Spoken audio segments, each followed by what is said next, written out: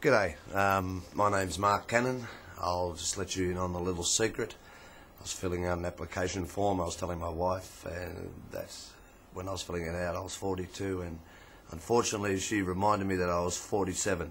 So yeah, I sort of lost a few years there, but at times I feel like the oldest teenager in Melbourne. So yes, I am 47. I have a lot of sporting interests. I'm married now with 2 children. You selfish little bastard. You listen to me. We come down here for the layoff, 5 months of the year. From December through to April. That leaves another 7 months still hanging. So what do you reckon Olive does in that time? Goes out with other blokes? Goes out on the loose all weekend? No, she doesn't. She waits for us to come back because she reckons that our 5 months are worth the whole 5 months put together.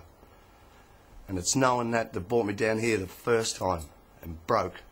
And when I would have done anything to have been back up there, I couldn't let her down.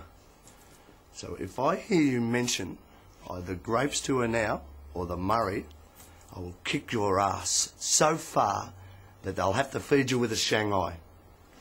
Well, you got something to say today? What do you want to know? Dad, what happens when you die? Oh, when you die, you go to heaven, mate. You go to heaven. Up in the clouds? Yeah, but who will take care of me? Oh, okay. Well, what happens is that your spirit, you will always be alive. Okay, my spirit will always be alive in your memory.